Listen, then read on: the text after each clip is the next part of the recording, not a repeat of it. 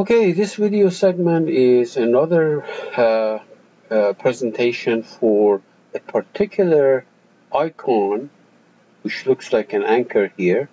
This is in the Restraints toolbar, the Advanced Restraints sub-toolbar, which is this one here, and there's this anchor. Now, in one of the earlier presentations, I had a situation where a block with a central hole was actually put under a tensile load from both sides.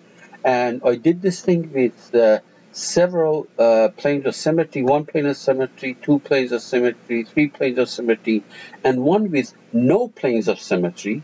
And in that particular presentation, I talked about the 1, 2, 3 rule. Okay, so as a matter of fact, this anchor that you see here, and Catia calls it isostatic icon, this anchor is nothing but the 1, 2, 3 rule that is applied automatically. So I'll explain that in the context of an example. We have a problem here, simple problem, simple block, which is meshed like so. Let me make this thing a little bit smaller, 0.2. All right, and what we like to do is to pull this thing or apply a tensile load on both sides, let's say in the form of pressure, and solve the problem without using any planes of symmetry. So this is a repetition of the problem that our earlier did was related to one of the chapters in the book, but there is no hole here.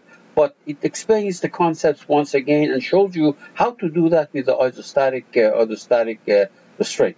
Now, okay, so let's apply a pressure here on this face. Okay, let's make it a negative so that it becomes a tensile pressure, although the actual thing doesn't matter. Okay, so here is another one, another pressure. We could have done the same icon for both. Okay, now if I run this thing, it will bomb out because this can move as a rigid body, still be in equilibrium. So let's run it.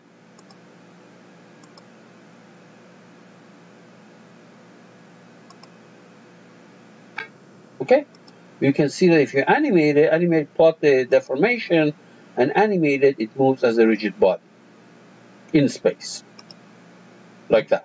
Okay. So the objective is not to use any planes of symmetry, because if you use plane of symmetry, certain of these degrees of freedom are taken away, but we don't want to do that. So that's called 1, 2, 3 rule. In other words, one point is fixed in 3 directions, another point in 2 directions, and the third point is in the remaining direction that's left. So here is a user-defined restraint. Rotations, of course, are totally irrelevant for solid elements or tetrahedral element. So I select this corner point and say that cannot move in direction XYZ.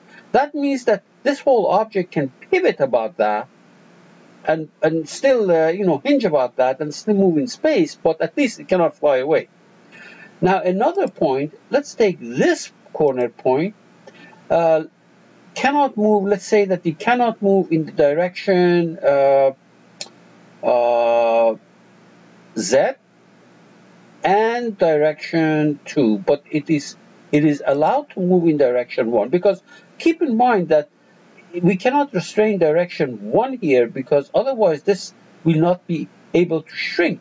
Because of the Poisson ratio effect, this can shrink, so I cannot restrain this thing from moving in the Z direction. That takes care of this. If I run it now, it's not going to work, because this can actually hinge about that and just basically rotate about that particular hinge. So one more point, say this point, to prevent it moving, hinging about that point, we cannot move in the direction Z. Okay? Direction Z. This will prevent it to hinge about that. So if I run this thing, it will work.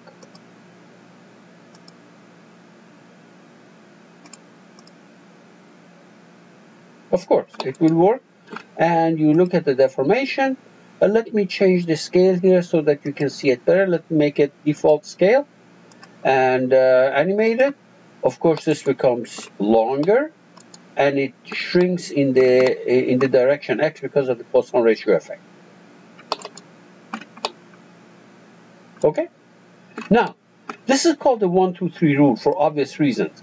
3 restraints, or 1 restraint, restraint in 1 direction, restraint in 2 direction, and restraint in 3 direction. Now remember, you cannot randomly go ahead and do this because you have to think about it. I mean, if you, for example, at this corner point, you said no displacement in X and Z, it would be wrong because then it cannot shrink in the X direction. Okay, so let me delete these restraints and see how would I go ahead and let Catia do that for me. Okay, so click on the anchor. It puts isostatic restraint on this object. I didn't do anything, it just did it itself. I just clicked on that and it put this anchor sign right there. Let me hide this so that you can see it better. So it must have used the 1, 2, 3 rule. But the question is, first of all, is it important to me? And if it's important to me, how do you see it? And here's the way you see this. So for example, let me change this thing to wireframe so that you can see things better. And put the cursor there. I'll put the cursor there. And let me see. I think you have to. Let's actually run it.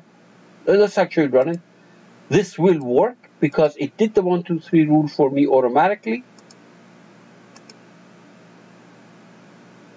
Okay, let me put it back to material shading here. So it did my job.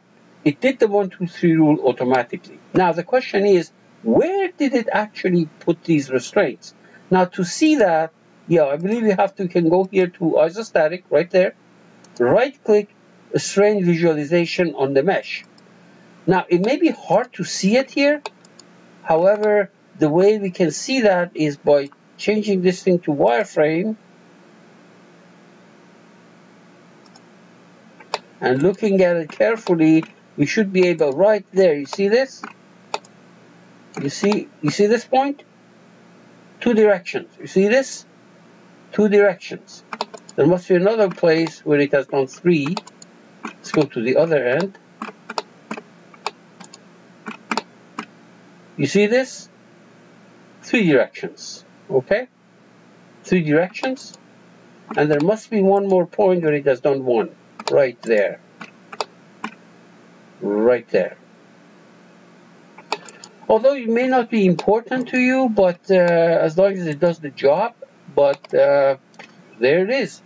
The isostatic icon will apply the 1, 2, 3 rule to some appropriate nodes, and it may be different from what you would have done, but it really doesn't matter. That's pretty much it.